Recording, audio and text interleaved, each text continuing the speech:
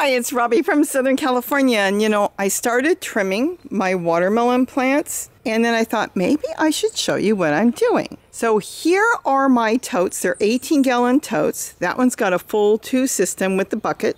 I've got videos on that. Where the green bucket, I throw food scraps, leaves in there, and I lift the yellow bucket and put it in there. So that's full of earthworms, which is giving a constant food source for my watermelons, which is making my watermelons grow. Now in here, let's see if you can see in there, I just got some flower pots.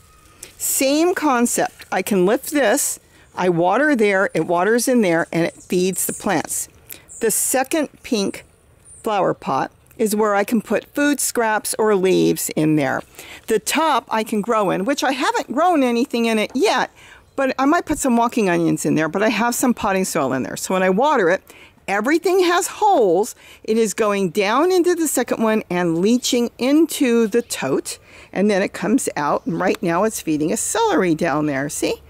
So when the water comes out of there, it runs into the red bucket with the celery. Now the reason I'm trimming my watermelon is to keep the watermelons going. I trimmed off a lot that actually the watermelon started to fizzle out. See this? Turned yellow, did not grow. All right, so what's going on is these are sugar babies, and they put a lot of energy into growing these watermelon really fast. I had one grow in 30 days. We were eating it from the time it started until we ate it. Generally, it can take 60 to 72 days. I think these are going to be getting really close in the next week or couple weeks, I should say. So what I'm going to do is trim everything back, and I started here. Anything that I think is not doing well, see how they're turning brown? I don't need it, because what these 2 plants, and that's 2 plants. Technically, I should have put 1 in here, but I've pushed 2, and that one's got 3. All right, these 2 plants are trying to keep the water up to feed their fruit. So this one's got 1, that one plant's got 1 here, and it's got 1 there. And then it's got another one starting here. I don't know if it'll make it because it's on the same line. So if this can get enough water to it and nutrients, it will make it. And I believe there was another one somewhere hidden on the other vine. You really can't push more than 3 on the sugar baby, even if it's in the ground, because you start to get smaller fruit and less fruit. Some people go as far as only having 1 fruit per plant. So I may do that here. I'm not sure. And what I'm doing in the meantime is already starting some seeds. So as soon as these plants are done, they're not going to refruit. I'm not even going to give them a chance. I'll start getting some more watermelon planted here or somewhere else. So I've trimmed off all the bottoms. See, there's no reason to leave these. See how thin they are? They're kind of growing. Here's one. You can see how thin it is, all right? As they start getting thinner, they're not pulling enough water and nutrients up to take care of the watermelon, so why leave it? Now, it just so happens this one does have a watermelon that may make it, and there's another watermelon down there, and there's a watermelon there. So what I have to do is go back to each individual plant and see how many are growing and decide. There's another one back there, and I have to see which plant that one's off. I have to decide how many watermelon I'm going to leave.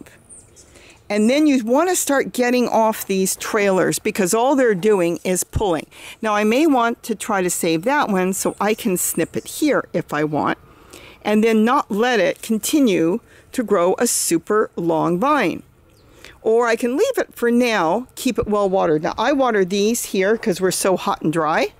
I'm watering them twice a day. So I water them a little bit in the morning, I can water the bucket, and then I come back in the evening and water them just to make sure they have enough water. As they get close to ripening and I start to see that they're done, then you kind of pull back on the water, and I still will water once a day. I don't want to lose the watermelon. Some people say they split. I have never had one split. Now what I will say is everybody says, and I've seen this for years, as soon as the tendril, this is the tendril, turns brown, pick your watermelon. Let me tell you something, it's up to you. I do not. I wait at least a week. It doesn't even hurt if you want to wait 2 weeks because it's not going to hurt anything, but I would definitely tool it so nothing else comes along and gets it. But 1 week should do the job. If you pick it and it isn't completely sugared up. It's kind of like curing it, kind of like a sweet potato.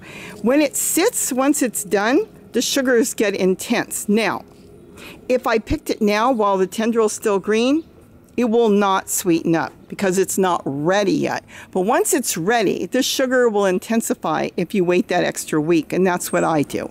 I wait 1 week. I've seen some people do videos.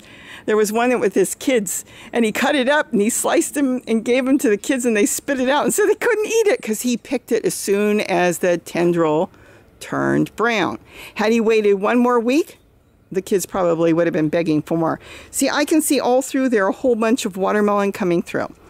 So I would say no more than 2 for Sugar Baby. That would be really good. If you want to really be sure you get it, 1 nice fruit. You can pick the nicest fruit. So what I could do is leave this one and maybe trim this off. If it starts to go yellow and stops growing, I will then at that point take it off and trim it back and concentrate on this. And that is the best way to do it. And I'll show you exactly how I trim them and how much I take off. You don't want to take too much, but you don't want to damage the stem. But look how, really, when you look at it, look at this small stem that has to go all the way up and feed this. Because if this loses water, it won't taste that good. And you want a really nice, sweet watermelon. So it's not like zucchini where they're just going to keep growing and growing and you're going to pick. You actually want to understand when you're setting up totes or containers what it is you want for your family. Are you looking for real food like squash and tomatoes, something that's going to keep going? That is a different type of fruit or vegetable, if you want to call it that. But when it's watermelon, that's a treat. That's a special treat. So you know and be aware that you're probably only going to get 1 good watermelon or maybe 2 off of 1 plant. I will always suggest to do more than 1 plant because a lot of times they just don't produce fruit. So I would do 2 or 3, and then here I've got 3. Now 3 is really pushing it, but it's doing, let me show you something. This thing is doing really, really well. I like that it's sitting on the bottom. I don't have to, tool it or give it a little sling. I'm going to give this one a sling pretty soon. It's really on tight. I've got this here to help support all my stakes. That's the irrigation tubing, and then I've got the irrigation tubing here.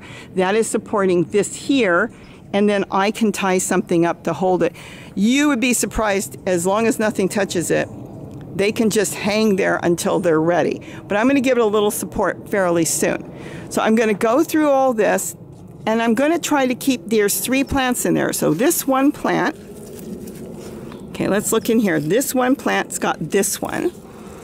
And then I've got that 1 plant is got that one. Oh, see, each one's got a fruit. Let's walk around on the other side because that's probably what I'm going to do.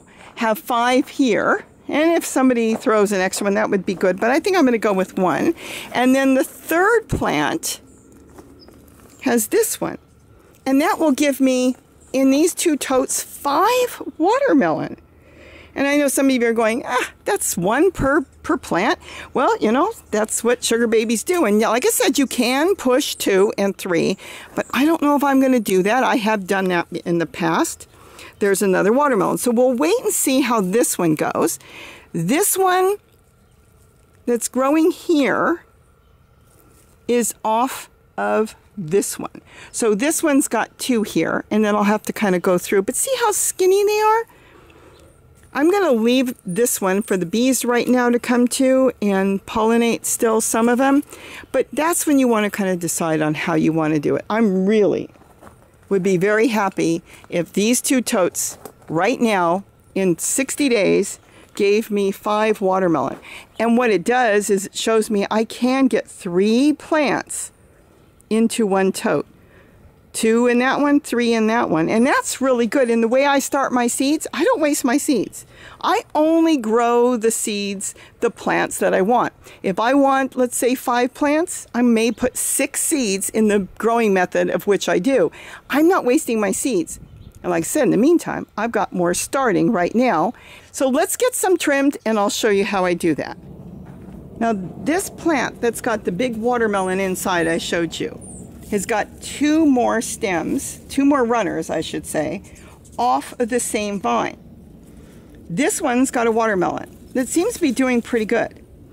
And this one does not. The flowers kind of burnt out. They could have been male flowers. They actually were male flowers. But knowing that this one's good, I'm going to take this runner off because it's not going to do any good. And I'm going to snip it pretty far down and take that off. Let me back you up so you can see what I did. Now see, I took this down to the base of the plant and took all this off because there's really no watermelon on here. And I want that second watermelon to make it, which is down there. I may actually in a couple days come back and take the rest of the vine that's down there. See that vine on the bottom? I know the sun is getting really bright. I might trim it maybe up to here or up to here later on. Might take it off right there. This way it will go through and feed that watermelon. I won't let it continue to run. On this, that's all you do is you decide where you want to cut it. And with the scissors, I use the scissors, I cut it, and that's it. Be careful with the scissors. I actually cut myself very lightly. The other day I was going through and I didn't know my hand was there. So be careful with the scissors. I get plain old scissors this time of the year.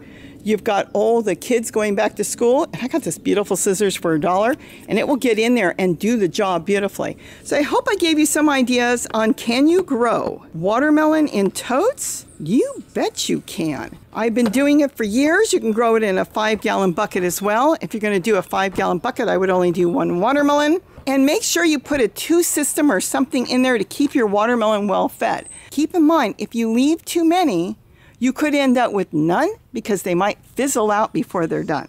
And as they get closer to being ripe, that's when you pull the water a little bit so they don't engorge themselves with tons of water and crack. I will continue to water these until I see the stems are starting to dry out. And then I will probably go back to a light 1 a day watering instead of right now doing twice a day. Hope I gave you some tips and ideas that you can use. With that, have a wonderful day, and don't forget to eat what you grow. Bye-bye.